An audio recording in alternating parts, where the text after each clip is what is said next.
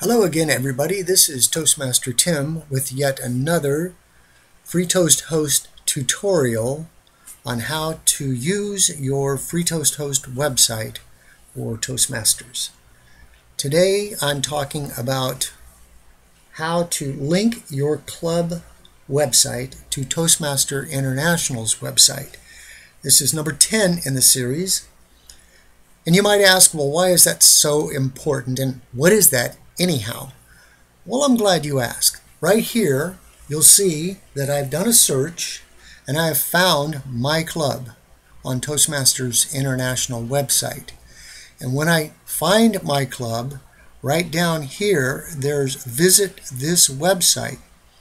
If I hover over it in the lower left-hand corner, the name, the URL for our club shows up. That is the link that I'm talking about today that we need, that we want. So the first thing you're going to need to do is be an officer of your club. If you are the webmaster for your club and you are not an official officer, then you cannot do this. You will need for one of the officers for your club to do it. Once you've worked all that out, now you come to your website, you highlight your club URL, you copy it,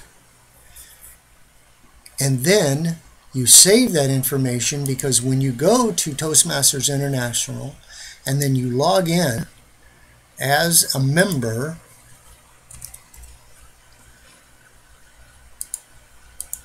which I'm doing right now. Once I log in, right up here, it will say, "Welcome, Timothy." So I am logged in to Toastmasters International, and I am an officer for my club.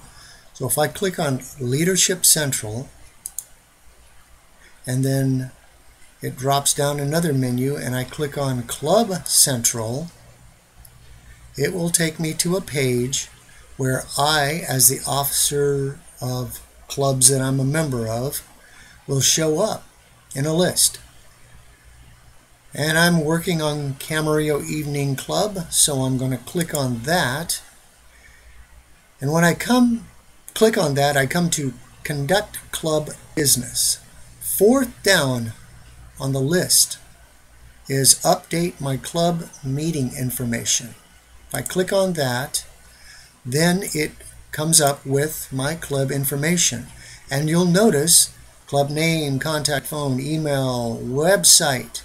And right here, that's where you're going to put your club URL, the website address for your club website.